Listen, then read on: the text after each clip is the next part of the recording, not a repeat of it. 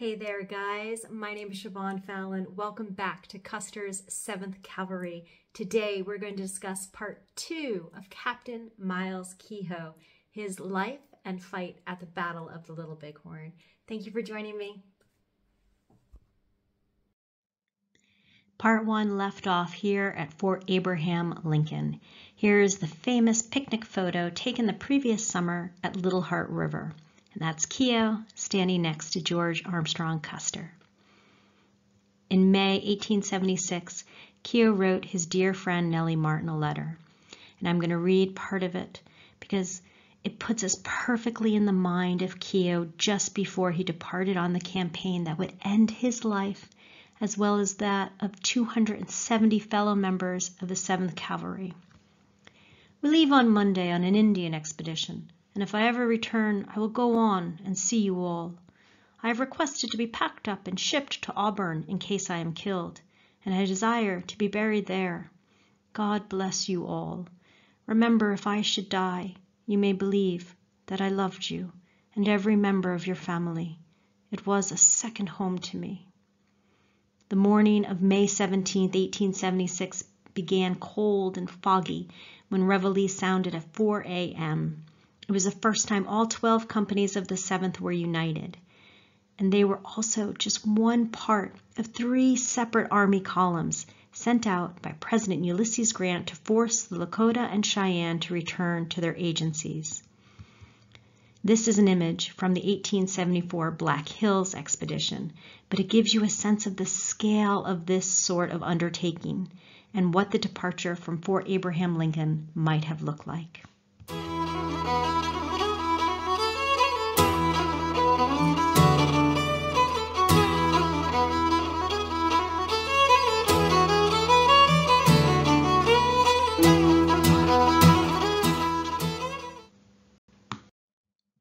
As I said, there was a lot more to this campaign than the 7th Cavalry. From the west, we have the Montana column led by Colonel John Gibbon, and that was composed of infantry and the 2nd Cavalry under Major James Brisbane and an artillery attachment.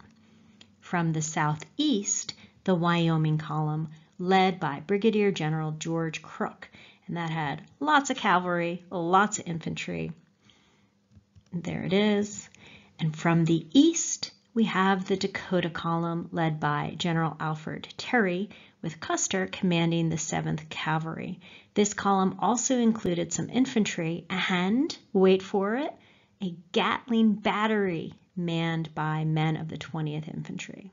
We're going to discuss that briefly later on. So, everybody knew there was going to be a fight ahead. Mark Kellogg, the reporter from the Bismarck Tribune who accompanied the 7th Cavalry, had written an article that ran on May 18, 1876. The latest information brought in by the scouts from the hostile camps report Sitting Bull is having concentrated his entire camp near the Little Missouri River, almost due west of this point. His force is given as 1,500 lodges, at least 3,000 warriors. If the above information is true, lively times and heavy fighting may be looked for within the next few weeks. Mark Kellogg would also write, General Custer goes with the expedition second in command and in immediate command of his regiment, which is really the fighting force of the expedition. There was some pretty extreme weather going on that summer. And lots of delays caused by rain, hail, ferocious storms, thunder, lightning. Within 10 days, the weather went from 44 degrees to 80 degrees. Then there were millions of grasshoppers, which Mark Kellogg described as locusts. Then there were swarms of mosquitoes. Dr. DeWolf would write to his wife, the mosquitoes have bitten my hands badly. My face they cannot get at for hair and dirt. There were difficult water crossings. They were traveling through sodden ground in some places and then nearly impassable canyons and badlands in others. So Keogh was probably not looking this polished. On May 28th, Private Francis Johnson of Keogh's I Company was bitten in the finger by a rattlesnake. Actually, the young man's name was Francis Kennedy, and he had been born in Ireland, but he joined the Army under a false name as an underage enlistee to escape parents who wanted him to be a Catholic priest. with about 50 soldiers watching. His snake bite wound was cauterized, and the patient was given 26 ounces of whiskey for its curative powers. Afterwards, 17-year-old Johnson was placed in an ambulance, and he began to sing and, quote, got well, though Dr. DeWolf wrote in his diary that the soldier later vomited, quote, from the whiskey, perhaps. But not only did the snake bite get Francis Johnson Kennedy more than 3 cups of whiskey and probably a heck of a headache the next day, it also saved his life. Because of that wound, he was left with the pack train on June 25th. But, sorry, I'm getting ahead of myself. The crazy weather continued. On the night of May 30th, the hot weather suddenly turned icy, and there was sleet. On June 1st, a snowstorm. There were more delays. Even famed scout Charlie Reynolds got them lost. General Terry wrote his sister about his frustrations about not being as far along as he had hoped. On June 8th, General Terry left Custer in command of the Dakota Column, and he went on a scout down the valley of the Powder River to its mouth with Captain Myles Keogh's I Company and also Captain Miles Moylan's A Company. They would return to the main command on June 9th. Around this time, a letter sent to the New York Herald, thought to have been written by Custer, said, if the Indians are anywhere in the vicinity where they are reported to be, the prospect of discovering them is excellent. Or, as I heard an Irish cavalry man put it the other day, there's a mighty fine chance of a fight or a foot race. On June 10th, General Terry sent Major Reno on a scout with the right wing of the 7th. This was Captain Keogh commanding companies B, C, and his I Company, and with Captain George Yates commanding E, F, and L companies. Also accompanying the Reno scout was a Gatling gun, and it was a nightmare. At one point, it turned over, injuring mules and a soldier, slowed them down at every step. So when people ask, why didn't Custer bring a Gatling gun to the Little Bighorn fight? This Reno scout is the reason. Reno scout returned to the main column on June 20th, bringing back information about the movements of the Sioux and Cheyenne and that the numbers were large and growing. But Reno managed to infuriate both of his commanding officers. General Terry wrote of Reno's, quote, flagrant disobedience of orders, and that Reno, quote, had done this in defiance of my position or positive order not to go to the Rosebud. General Terry was angry because Reno went too far, but Custer was angry because Reno went too far, but then did not go far enough and overtake the Indians and fight them. Terry and Custer feared Reno had gotten so close to the Indians that they were pursuing that the Indians were now alerted to the column drawing near, and that the Indians would scatter rather than be brought to battle. And if this happened, the entire summer campaign was lost. What did Keogh think of the scout? Remember, Keogh had been on the boundary survey with Reno in 1873. He had also been at Fort Abraham Lincoln when Reno was left in command while Custer was testifying before Congress from late winter of 1875 to early May of 1876. I'd wager Keogh knew Reno better than most of the other 7th officers did. Here's an excerpt from the private collection of Little Bighorn scholar George Cush from a letter Lieutenant William Weiner Cook wrote to his father on June 21st, 1876. Quote, feelings are running quite high here over Colonel Reno's flagrant disobedience of his written orders. He has been severely censured by General Terry's order and has been relieved of all duties with this expedition. Reno has personally appealed to General Custer as a fellow soldier to intercede upon his behalf and allow him to accompany our command. But if Mr. Keogh was allowed to have his way, our gallant colonel would be sent packing on the first boat back to Lincoln. On June 21st, General Terry had a conference aboard the steamer the Far West with Lieutenant Colonel Custer, Colonel Gibbon, Major Brisbane, and a few other high-ranking officers. They mapped out a tenuous plan to pin the hostile force between Custer's column and that of Gibbon's, whom Terry would travel with. Terry's official order to Custer said, "It is impossible to give you any definite instructions in regard to this movement, and were it not impossible to do so, the department commander places too much confidence in your zeal, energy, and ability to wish to impose upon you precise orders which might hamper your actions when nearly in contact with the enemy." Lieutenant Bradley of Gibbon's column would write in his diary, "It is understood that if Custer arrives first, he is at liberty to attack at once if he deems prudent." Afterwards, Custer gathered his officers together, relating how the 7th Cavalry would be striking out on its own the following morning. Keogh did not seem happy about this. Remember, Keogh had been on Reno's scout and seen with his own eyes the large trail and other evidence of the gathering of the tribes ahead. According to Major Brisbane's private diary, "On the evening of the 21st of June, 1876, I was on the steamer the Far West and saw Colonel Keogh. Keogh was much depressed. He said he deplored the rashness of Custer and did not wish to see him sent out alone. He urged me to join Custer with my cavalry and thus strengthen the column. I promised to mention the matter to Custer and soon afterward spoke to General Terry about uniting the 7th and 2nd Cavalry and going in person in command." Major Brisbane also wrote, "The Montana column felt disappointed when they learned they were not to be present at the final capture of the great village, but General Terry's reasons for according this honor of the attack to General Custer were good ones. It was decided Custer's men were, as usual, to have the post of honor." That night, Keogh prepared his will with Lieutenant Carland of the 6th Infantry. He wasn't the only one. Lieutenant Edward S. Godfrey wrote, "Nearly everyone took time to write letters home, but I doubt very much if there were many of a cheerful nature. Some officers made their wills. They seemed to have a presentiment of their fate." Annie Yates later wrote that Keogh said, "I don't know what may happen to me, and as I have not disposed of some things I have, I want to make a will."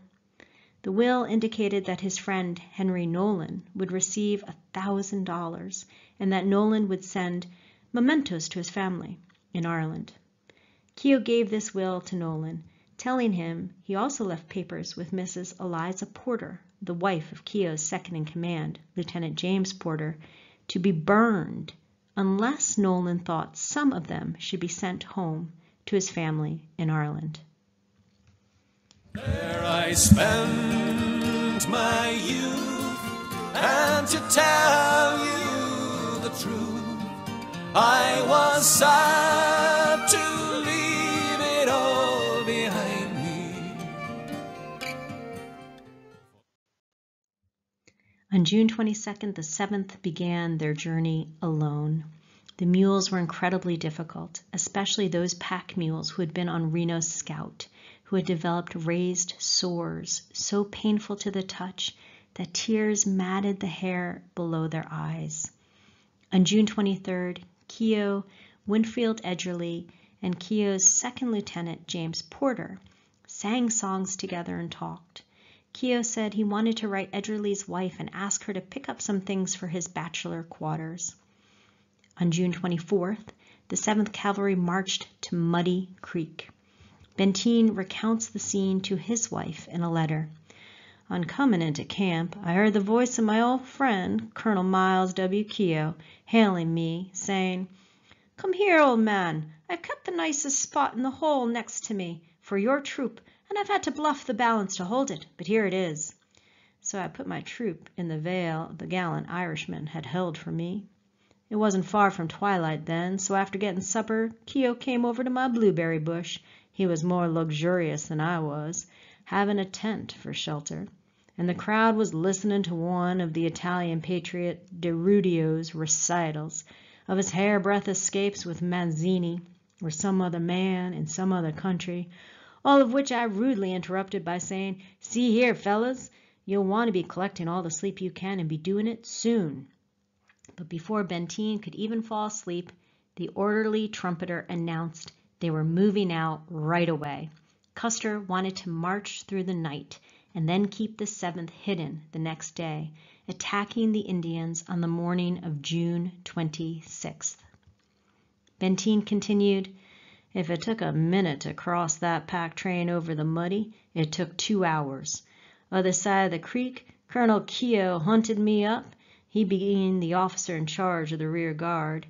He was making the very air sulphurous with blue oaths, telling me of the situation.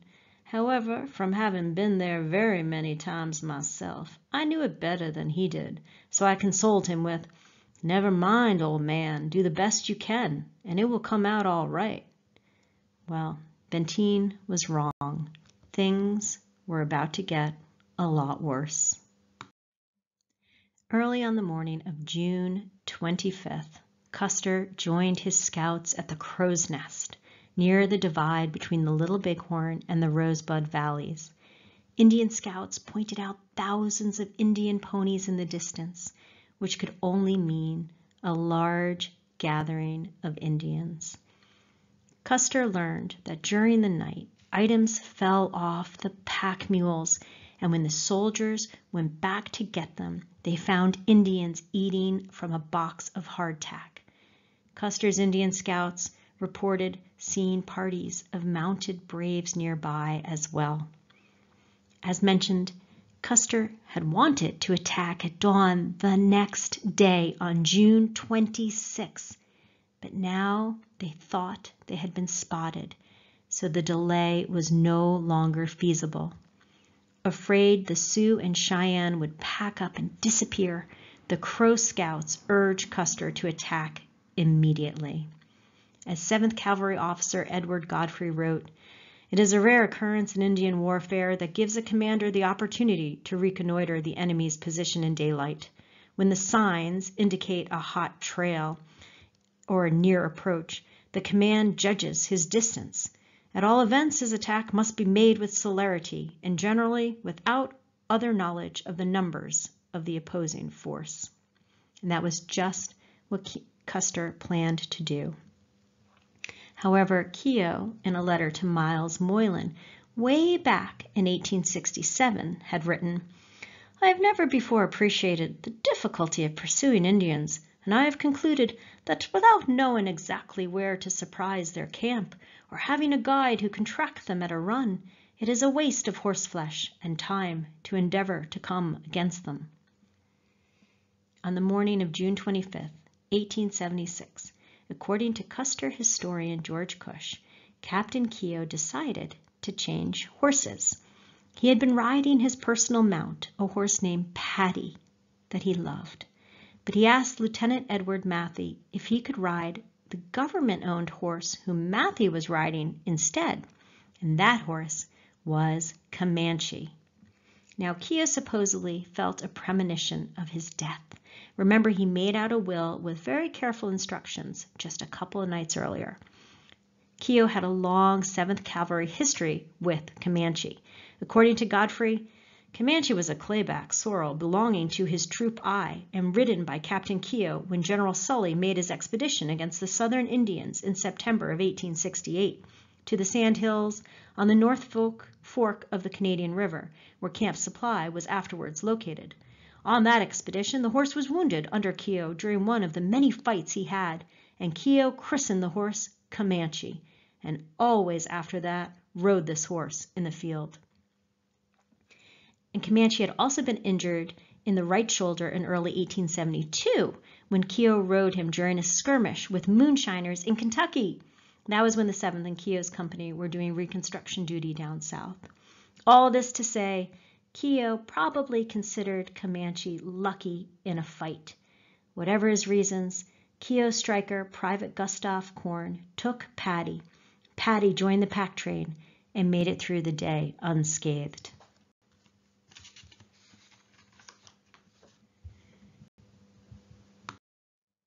At At approximately noon on June 25th, Custer called his officers together.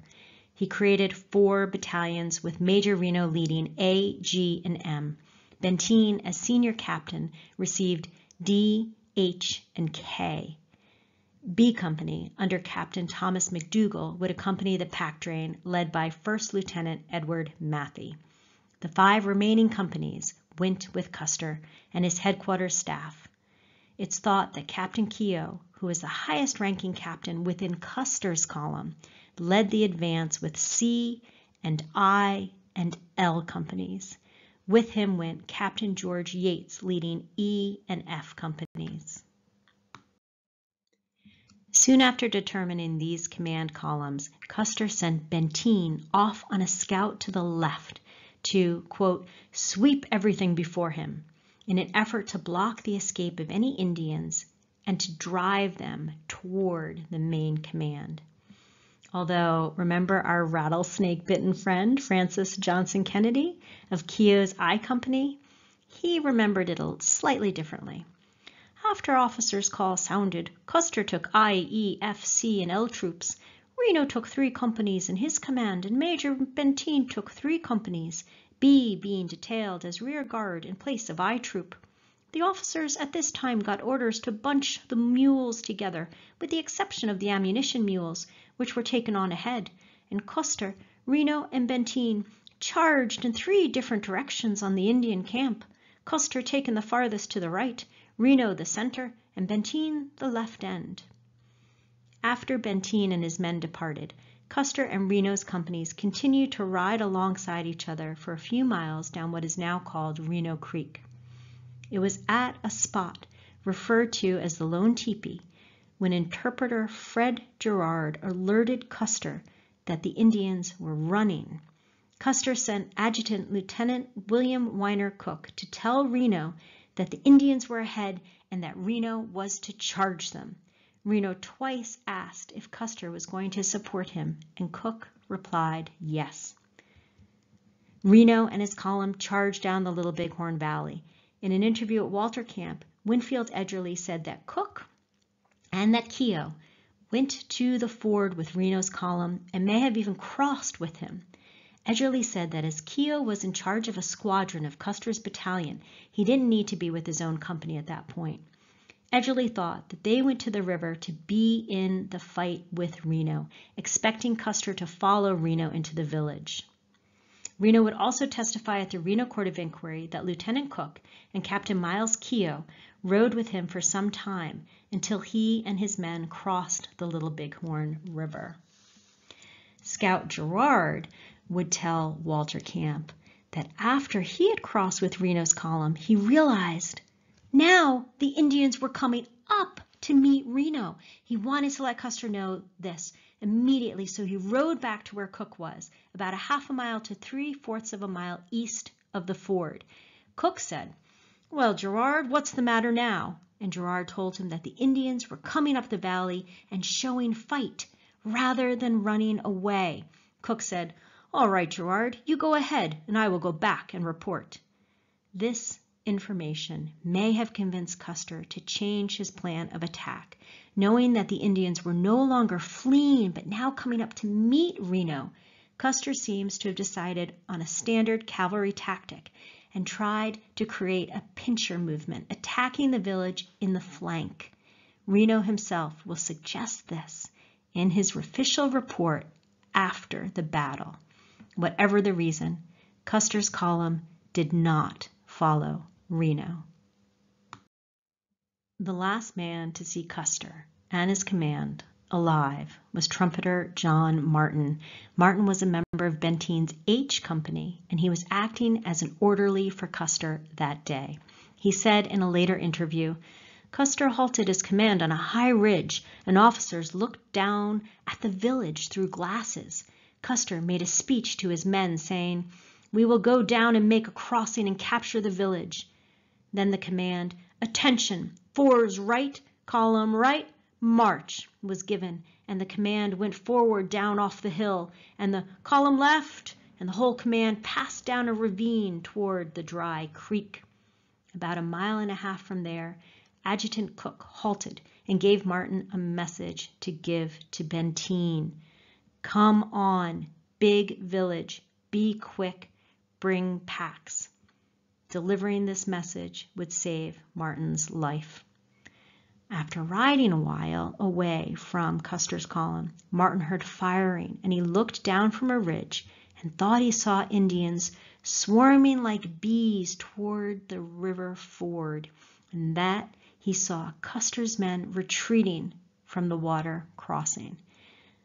Okay, from here on, I'll briefly, and I know I'm barely touching the surface here, guys, I'm going to roughly lay out a couple different theories on what may have happened to Captain Myles Keogh. One theory is that after this, Keogh was deployed with his I and C companies with Calhoun's L Company on Calhoun Hill, while Custer continued moving north along Battle Ridge. Keogh was covering Custer's advance and also leaving a path open for Benteen's battalion to eventually join the main column, expecting Benteen to heed that final order of, come on, be quick. From here, Keogh and his men would have been able to see Weir Point, and therefore would have been aware of the arrival of Captain Weir's D Company there.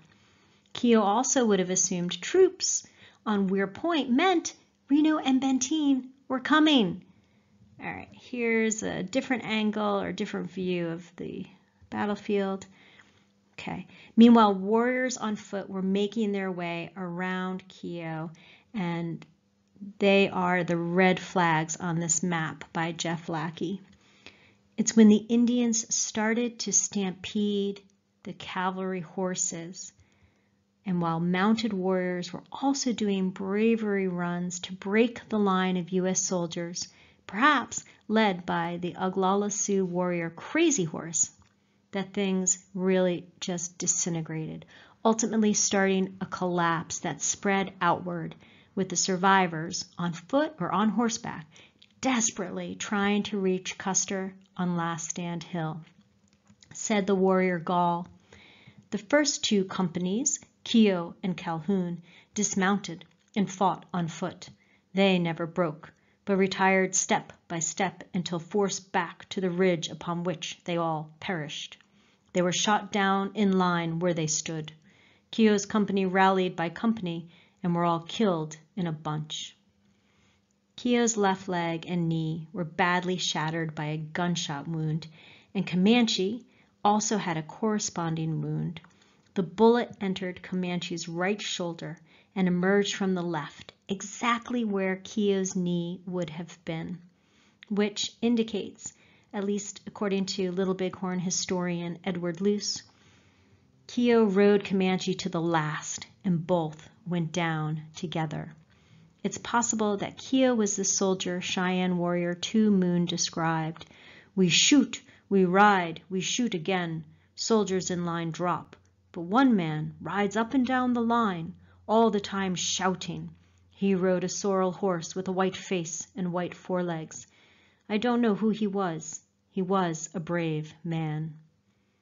Little Soldier, another Sioux warrior, said Keogh, or a man fitting his description, remained with his horse till the end, while most U.S. soldiers shot their horses in order to use them as a breastwork for protection.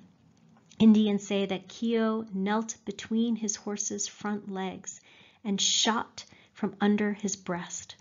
Little Soldier said that Keogh died gripping his mount's reins tightly in his hands, and that no Indian would take the horse off a dead man still holding the reins. Keogh's body was found surrounded by his sergeants and his men. Another theory is that Keogh's I Company led the advance to the Medicine Tail River crossing, otherwise known as Ford B. Native accounts say that they managed to stop the soldiers from making a crossing at the river, and that some soldiers were injured there. Then the soldiers fell back. We know the body of Keogh's lieutenant, James Porter, was never found. However, Godfrey said that when he was later burning the empty village, he found Porter's buckskin blouse in the village, and Porter's horse, Fritz, was also found dead in the village. And there is evidence that Keogh also may have been shot at the crossing. Wrote Sergeant Edward B. Crombie, Troop I of the 7th Cavalry, quote, "At the spot where General Custer attempted to cross the Little Bighorn River but was ambushed, we discovered a low patent shoe belonging to Captain Keogh, and close to it a bloody canvas legging." Multiple accounts say that 2 days after the battle, Comanche was found near the river. So, Keogh, was he shot near the river and wounded, placed on a fresh horse, and then taken with the rest of I Company to where his body was later found? Eyewitnesses who found the bodies point to how there seemed to be less cohesion in the Keogh sector compared to other parts of the battlefield, especially compared to where Calhoun and his men were found. Is it because their commander Keogh was severely wounded and died in the beginning or during the fight? Is that why his NCOs were found surrounding him?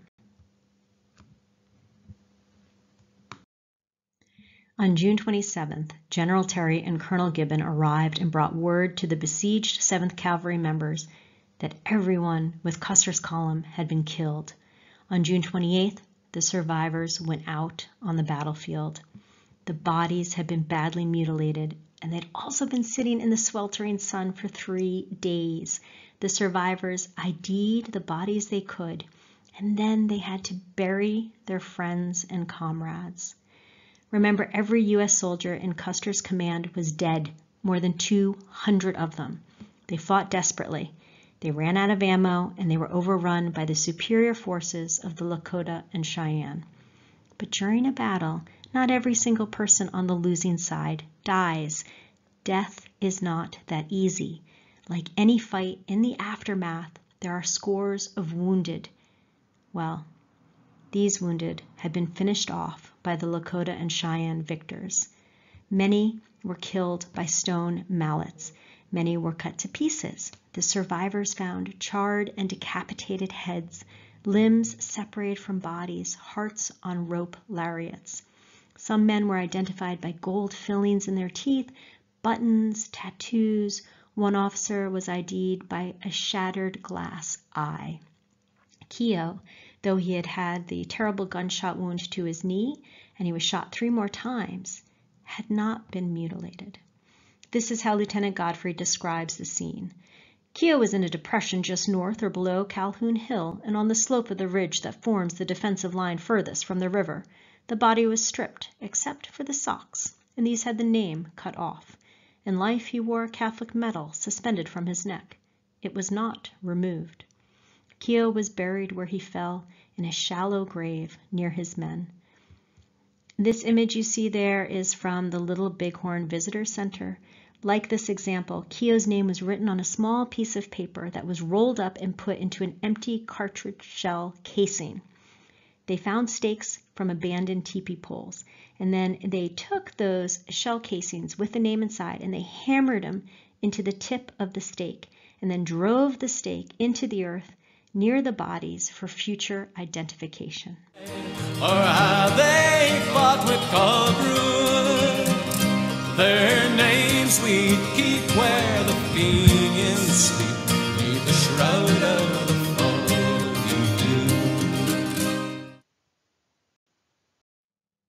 The following summer, in 1877, a retrieval and reburial party went out to the battlefield. Here I'm going to zoom a little bit. This is a map done a few years later of where the bodies were found. The party was led by Captain Michael Sheridan, who was General Phil Sheridan's brother. Joining him was the reconstituted Company I with scouts who had been at the Little Bighorn fight, including Herendeen, Half Yellowface, and Curly. They reburied and cleaned up the graves of the enlisted men, and they exhumed the bodies of most of the officers. The body of Myles Keogh, as he had written to Nellie Martin, was sent to Auburn, New York. But burying the dead was not so easy. The weather and storms kept washing away the meager dirt placed over the bodies. This famous photo was taken in spring 1879 by the photographer Stanley Morrow when a first memorial to the soldiers was built and many of the horse bones littering the field were collected. Now, I want you to look at the photo just beyond the Keogh marker. See a marker that says Wild Eye? Well, Little Bighorn historian and author Fred Dustin assumed this referred to I Company and that they were known as Wild Eye. Well, he was wrong. This is actually the marker for a soldier who was found by the 1877 reburial crew, a Corporal Wild of Eye troop. His body was discovered in June 1877 in the brush near Ford B. That's the river crossing, folks. His remains were identified by some personal items and his trousers, and they were collected, and he was buried with his troop mates. And here I want to share one more cool photo. Dustin made quite a few other assumptions about Keogh that I don't entirely agree with. So while we're at it, let's address a few other myths about Myles Keogh.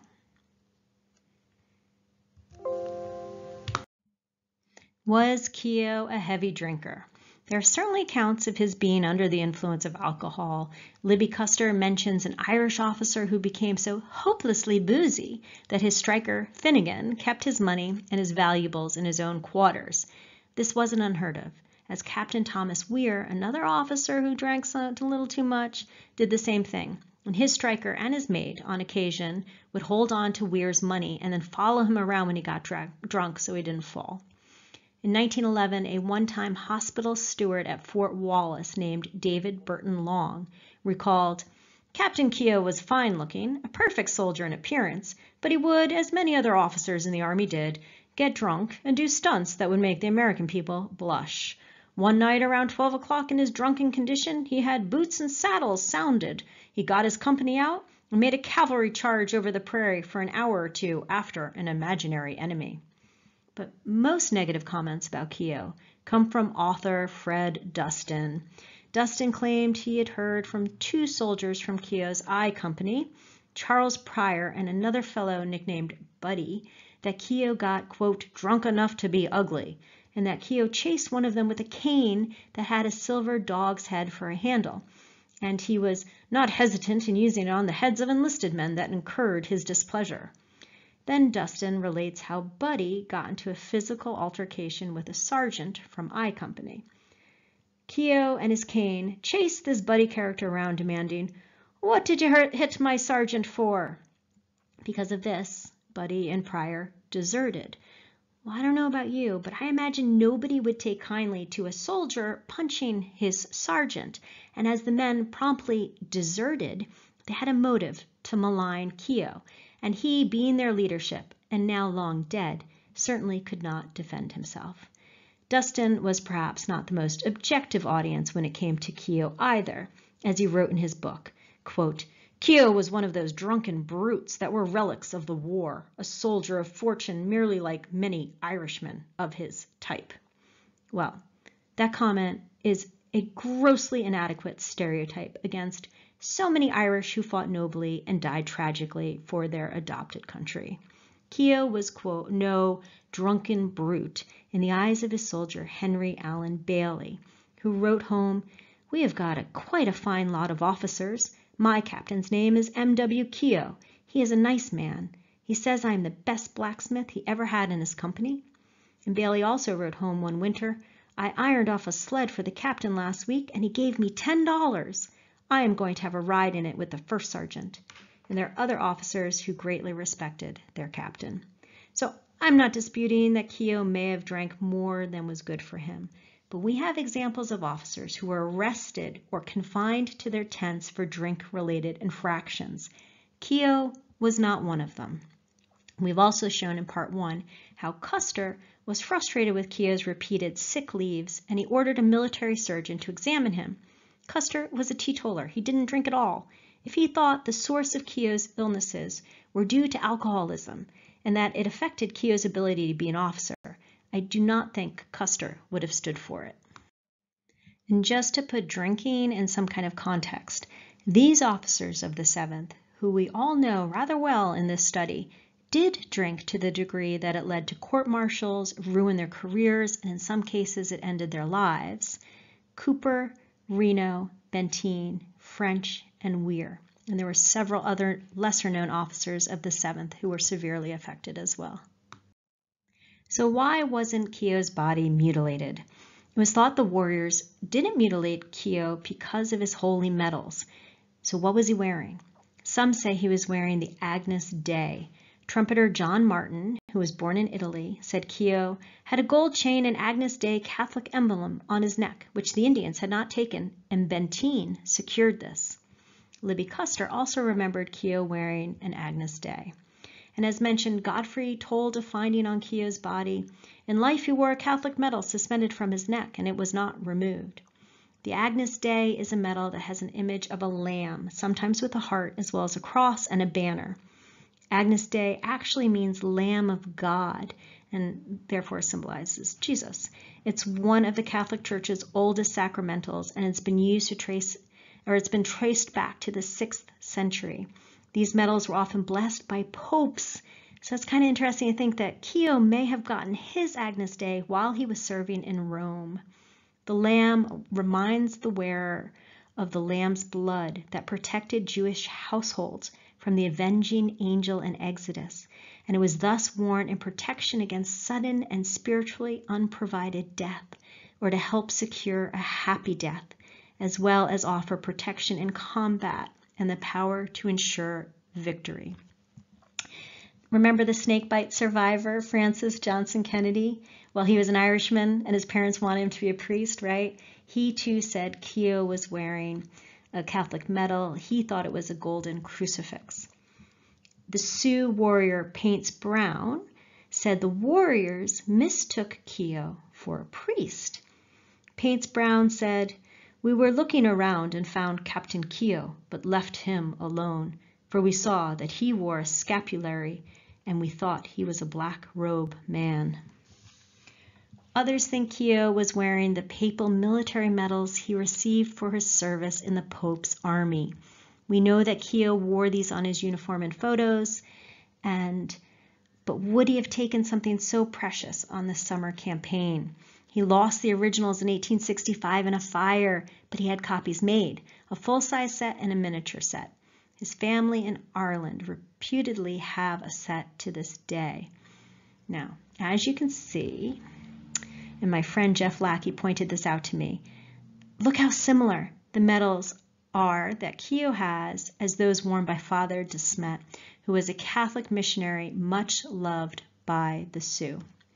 Whatever Keogh wore around his neck, and enough eyewitnesses mention it that he had to have had something on, the warriors recognized the religious value and respected his body because of it. And if you're skeptical, here's an image of Oglala Chief Red Cloud's bedroom, and you can see how the Catholic iconography was revered. But as Benteen and no one else wrote a detailed description or drew a sketch of what Keogh was wearing, we'll never know exactly. Personally, knowing Keogh was worried about this coming campaign, I think it's possible he wore everything that could have brought him divine protection. The lone survivor, Comanche. Contrary to popular belief, Comanche was not Keogh's horse. Comanche was owned by the United States Army, and he belonged to I Company. Keogh's personal horse was a mount named Paddy. But Keogh and Comanche will forever be united when we talk about the Battle of the Little Bighorn. This description by surviving soldier William O. Taylor tells of finding Comanche a couple days after the fight, and it probably sums it up best. We had gone but a short distance when over toward the river amongst the bushes was seen a cavalry horse. Upon investigation, it proved to be the horse of Captain Keogh, a clay blank in sorrel color, named Comanche. He was stripped of all equipment, and it was a pitiful sight, there being no less than 7 wounds on his body, from bullet and arrow, from which the blood had hardly dried. On his mane, where there was no wound, there was some dried blood, which was probably the blood of Captain Keogh. The horse certainly bore a charmed life, for he had been wounded once before in an Indian battle while ridden by Captain Keogh. Major Reno gave orders that the horse be secured and taken along with the command. Hugh Scout, who later joined I Company, wrote, "Keogh rode a horse named Paddy up to the fight and then changed to old Comanche. Captain Keogh's leg was found broken, as if the bullet had traversed Comanche's body. Captain Nolan was the acting quartermaster on the staff of General Terry. When he reached the battlefield on June 27th, he took charge of Comanche, too badly wounded to have been taken off by the Sioux, and the only thing left there in sight. Captain Nolan's affection for Captain Keogh was all that caused him to make the attempt to save an animal so badly wounded, and Comanche was placed aboard the steamer Far West with the other wounded and hurried down to the station of the regiment at Fort Abraham Lincoln. Thomas McDougall wrote, "I took Troop B on the 28th to the Indian village to look for implements to use in burying the dead. Upon crossing the river, I found Keogh's horse in the bushes and detailed one of the men to look after him until I reported to Reno, which I did immediately." And McDougall also wrote, "I found Comanche on the village side of the river, opposite the mouth of the deep gully."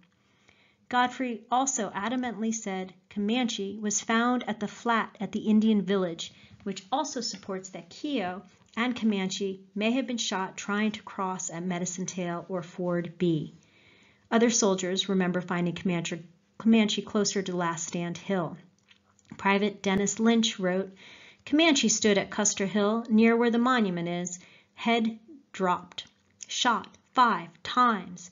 He recognized his friends. When the men came up and called him by name, he nickered. Wounded by a bullet shot in the chest, which came out from the left side. Shot just above the hoof in one of his forefeet. Shot twice in the neck and through the loins. Dressed his wounds the first time, by orders by Nolan. Comanche was dressed with a zinc wash on the 28th, and that night started for the boat. Comanche limped down to the boat with the men carrying the wounded." Well, from that day forward, Comanche lived the high life, remaining an honored and pampered member of the 7th Cavalry until his death in 1891. And when he died, his body was preserved and he remains on exhibit at the University of Kansas to this day. Your deeds did speak loud. If your buddies could see you, I know they'd be proud. The symbol of bravery at the Little Bighorn. Poor old Comanche, your battle scarred and torn. Did Keogh introduce the song Garryowen to the 7th Cavalry? The Irish song that became the regimental song for the 7th Cavalry is often attributed to Keogh, but a friend of George Custer's from West Point remembered Custer asking him to play Garryowen and The Girl I Left Behind Me when they were cadets. And Custer's wife Libby remembered Custer having a band play Garryowen at the end of the Civil War whenever he was asked to make a speech and didn't have one prepared. So the song was at least familiar to Custer before Keogh joined the 7th Cavalry. Though it's possible Keogh, when he was first assigned to Custer's newly formed 7th in November 1866, may have helped choose Garryowen as the regimental song. At the Battle of the Washita, the band was playing Garryowen when they first charged the village. Well, at least they were trying to play it before the instruments froze on their lips. And Keogh was absent from that fight. Garryowen was the final song that the regimental band played before the 7th left the Powder River Depot on June 15, 1876. The band stayed behind but was posted on a knoll overlooking the river. Soldier Theodore Golden would remember, "They played merrily while we were fording the river. After all were across, the band broke into the rollicking strains of Garryowen, which as usual brought a hearty cheer, and its notes were ringing in our ears as we left the river bottom, and the band was lost to sight." This is the final verse. "Our hearts so stout have got us fame, for soon 'tis known from whence we came. Where'er we go they dread the name of Garryowen in glory."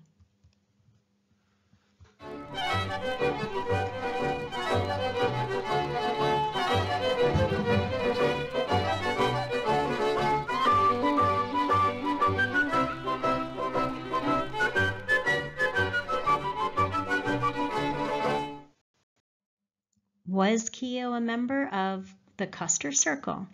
Remember from part 1 how Custer wanted to have Keogh join his regiment during the Civil War and considered Keogh one of the flowers of the army? So Clearly, there was considerable respect between these officers, but they had their ups and downs. When Custer was court-martialed in 1867, one of his officers wrote him a letter telling him who he could depend on, saying, "Hamilton, I think, is friendly to you. Keogh is not." There was the flower situation, you guys remember that I mentioned in part 1, where Custer also did not appreciate being Keogh's delivery boy and having to pay for and bring flowers to Keogh's crush. Custer also wrote his wife Libby, saying of Keogh, "I do think him rather absurd, but would rather have him stationed near me than many others," which might sum things up best. They might not have been the best of friends, but of many officers to choose from, Custer wanted to have Keogh close by. And as my friend Dale pointed out, Custer and Keogh didn't actually serve together that often out west. Keogh arrived at Fort Abraham Lincoln in May of 1875. So these two famous images you're seeing right now on the screen might sort of give a false impression of a very close friendship that didn't exist. Ooh, this is a good one. Was Keogh in a relationship with Nellie Martin? Well, unlike Custer, Keogh was undoubtedly very friendly with Nellie. It was the letter to Nellie that I read in the opening of this video. "Remember, if I should die, you may believe that I loved you and every member of your family." But was there a love affair? We saw in part 1 that Keogh did try to court a few women, and I haven't come across any evidence that says Nellie was one of them. It's been said that they didn't marry because of religious differences, as Keogh was Catholic and Nellie was Episcopalian. But you'll remember from part 1 that one of the things Keogh liked about America was, all religions are in the same boat. Be ye a Catholic or Protestant, you are only judged by your merits as a man. And though we did spend some time talking about the Catholic medals Keogh wore at his death, he was not necessarily the best Catholic. He once wrote to his brother Tom in Ireland, "It's 3.5 years since I heard Mass, except for one celebrated in a tent." And he also wrote in another letter, "Why, I have so many notices of excommunication, I feel strange if I waken and don't find one waiting for me every morning now." The Martin family seemed to wholeheartedly welcome Keogh into their fold, and he knew Nellie for a decade. Nellie was born the same year as Keogh, which means that when he died, she, too, was 36 years old, and the average age of marriage for women in the 1860s and 1870s was 22, 23. So, I don't know, maybe she was seen as beyond a marriageable age, maybe she was more of a sisterly figure to Keogh than a love interest, which does not detract from their relationship at all, as her love was as constant and true as love could be. Nellie was there when Keogh's body arrived in Auburn, New York in August 15th, 1877. She wrote to Keogh's sister in Ireland, "I longed to have you by my side as we went to receive the precious boy, that we might weep together. But I am glad you were not here, for it was too sorrowful a sight. My brother and sisters and myself went to the station to receive the body, and placing it in one of our wagons instead of a hearse, we took him to the receiving vault. We left flowers upon it and left it reluctantly, for we feel it contains the remains of our darling." On October 25th, Keogh was buried in the family plot. The city of Auburn went into mourning. All the flags were hung at half-mast. At 2 p.m., pallbearers started down the city street, accompanied by a company of the 29th Volunteer Regiment, and fittingly enough, a band. The hearse was draped in red, white, and blue, and the Martin family and others followed in a carriage. A year later, the monument was finished. The inscription reads, "Sleep, soldier, still in honored rest, your truth and valor wearing.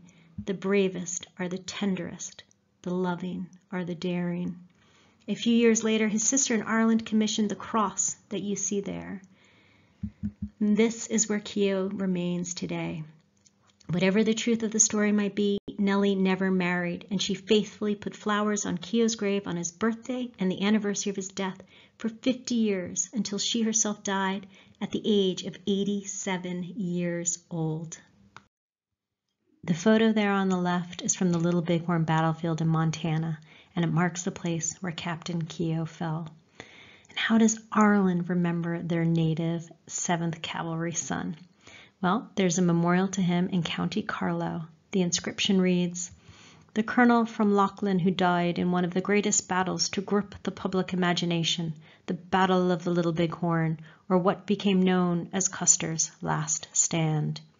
Keogh's pipe is at the County Carlow Museum, and St. Joseph's Catholic Church in Lochlan, where Keogh family members were parishioners, has this stained glass window memorial.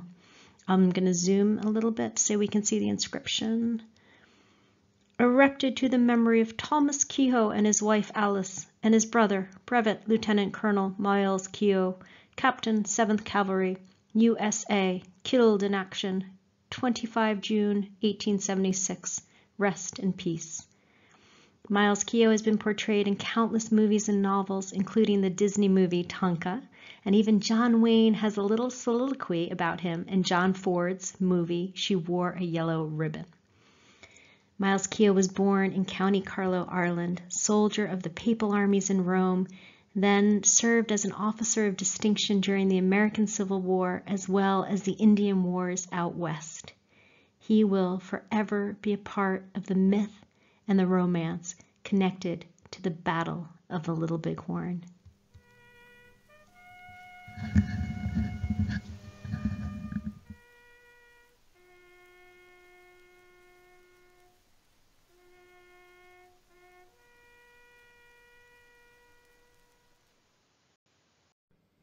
Thank you guys so much for joining me today. As always, please like, subscribe, put on that notification bell, and come back soon. Oh, and leave me a comment. I love to hear from you. Give me a suggestion of what you think I should do next. And apologies if I mispronounced Myles Keogh's last name. I got a lot of comments from different people giving me different ways that it's pronounced in Ireland. And I think I'm probably totally off base, but I tried. All right, guys, credits are next. And I hope to see you soon. Thank you for everyone who helped me out. And as always, thank you for watching.